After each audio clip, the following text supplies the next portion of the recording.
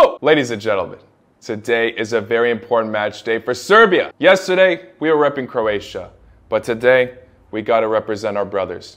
Look, I know I get loads of comments about how I shouldn't be repping Serbia as well, but you know what? Mi smo zajedno. We gotta win together. Hopefully, we can make it both out of the group stage. That would be incredible, but today is a very big task for Serbia because they're playing the favorites of the entire World Cup. Everybody has this team winning the entire thing. Brazil.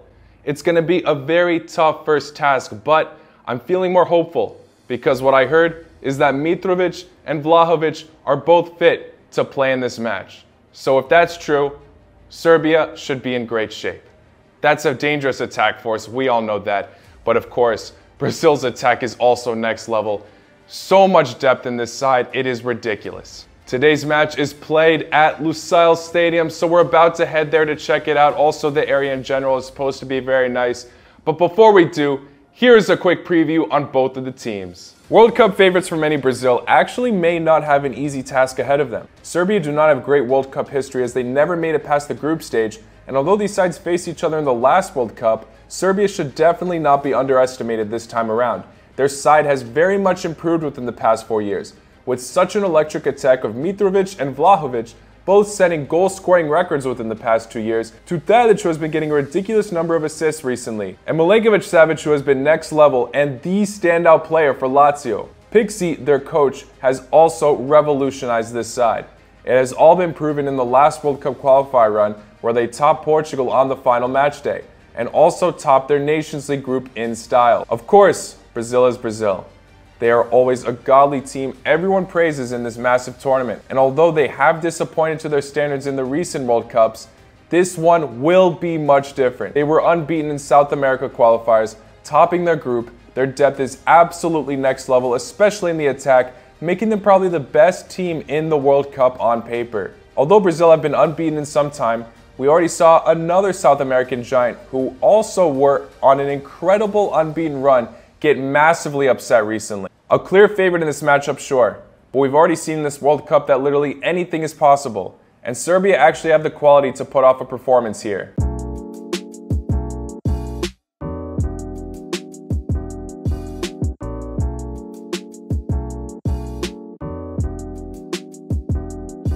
So we are at the QATAR village right now. We're going to be watching Uruguay versus South Korea before Brazil versus Serbia kicks off. What are your guys' score predictions? All my predictions have been wrong so far. So I'm going to say Brazil 2-1. Yeah, that's what I'm going with as well. What about you, Ian? 3-0. Ooh, Serbia no goals? No goals. Doing them dirty. We got... I gotta go Brazil 3-1 with Mitro scoring the lone goal for Serbia. Hey, that's what I like to hear, yeah. I think if somebody's going to score, it's going to be Mitrovic. He's been on absolute fire. I'm saying it finishes 2-1 for Brazil, but I really hope I'm wrong. I definitely think Serbia has what it takes to get a result here. I'm Serbia. I already asked the other boys for their prediction. As you can see, this area is super nice. But, of course, we got to ask Mr. Giorgio here, the Paraguayan. What do you think's happening today, Giorgio? I think Brazil is going to win.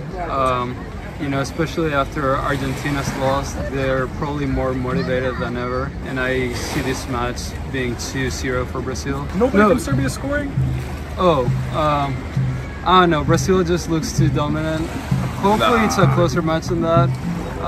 But I can't see Brazil losing. Their team is too stacked. I mean, just the fact that they didn't call up Firmino, that says everything you need to know about Brazil, you know. Mistakes, man. I mean, we're getting so many 0-0 matches out here. We just watched Uruguay, South Korea, like I said, and finished 0-0 as well. Croatia, Morocco 0-0, Denmark, Tunisia 0-0. So hopefully this one's not low scoring. We see a decent amount of goals. I'm keeping it at 2-1. I definitely think Serbia have the potential to score against that Brazilian defense. Mitro will be on fire today. I'm on.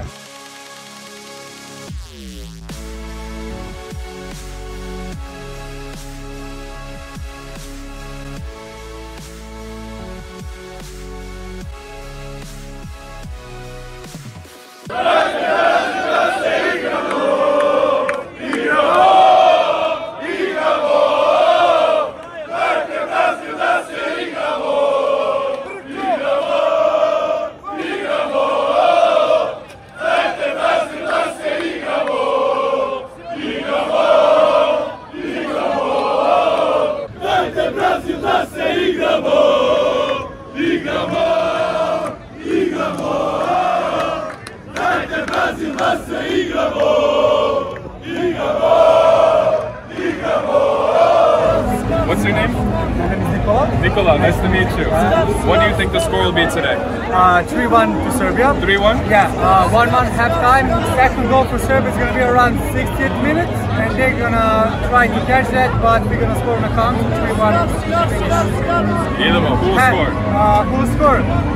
Sergej Milinkovic-Savic, Lukic, Paqueta for Brazil, and I have Lakovic.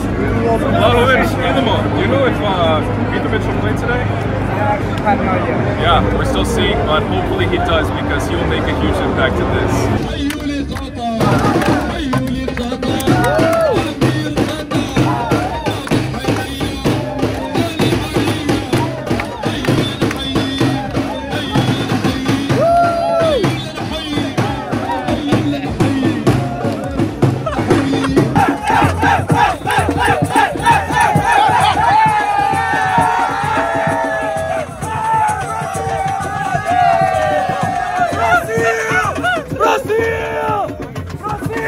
Brazilians obviously are the majority in this match, but there are Serbians that have turned up. I'm surprised Croatia weren't able to do the same. Serbia have absolutely came out here. There's obviously a lot of fans. We did go to the McDonald's pre-party, I guess. We were able to snag that. But Serbia should hopefully have an impact. Hopefully it doesn't feel like an away match like the last one for Croatia and Morocco. We shall see what happens. Idemo, Serbia.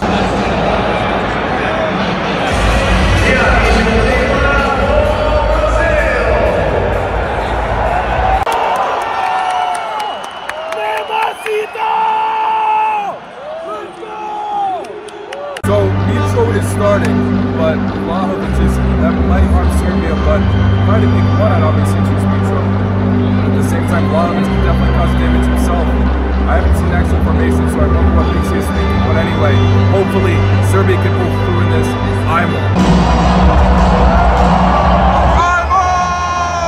It's a Brazilian scene.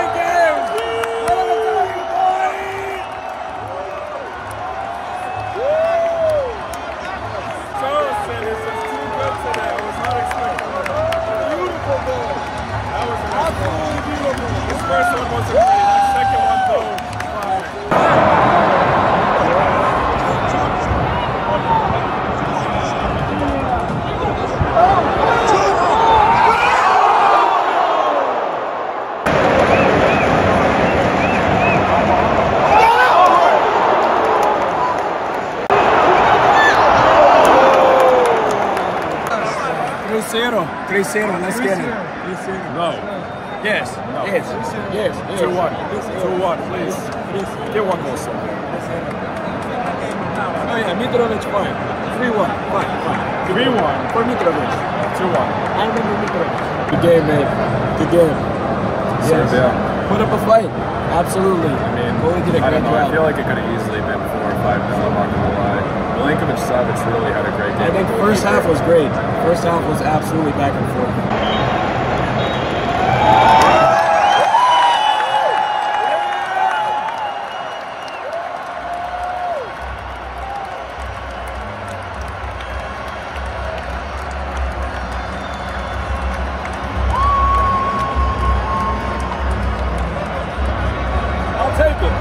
I'll take it.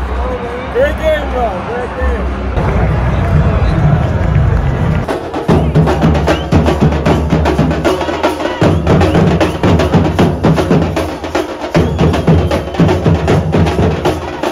So it is officially the morning after the match. As you saw, our seats weren't as great as the Croatia-Morocco match. And we're not going to Serbia-Cameroon, but we will be attending Serbia versus Switzerland.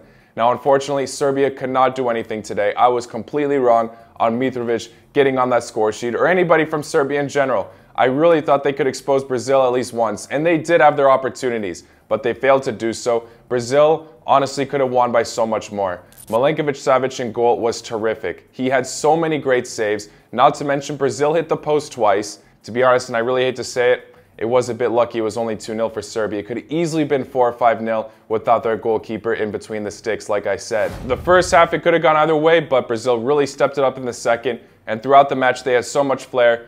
To be honest, yeah, this side really do look like World Cup favorites. Many people are failing to back Argentina now after they got upset by Saudi Arabia. They still have the opportunity to turn it around, but it might be a tough task ahead. Brazil with this great start. Bravo to the Brazilians. But now that this match is over, that was the final match of match day 1. So we have an idea of what each group looks like so far. In Group A, Netherlands sit at first with 3 points, Ecuador in second with 3 points as well, Senegal and Qatar in third and fourth. In Group B, England got a massive win against Iran, which obviously put them at first with 3 points. Wales and USA tied, so they're at second and third, and Iran are at fourth. We'll see if they can pick it up. In Group C, surprisingly, Saudi Arabia, like I said, are in first after that massive win against Argentina. Poland and Mexico tied, like I predicted actually, and Argentina, very weird to see them in last place at the moment. In Group D, the previous champions France got a massive win against Australia, so they sit at first.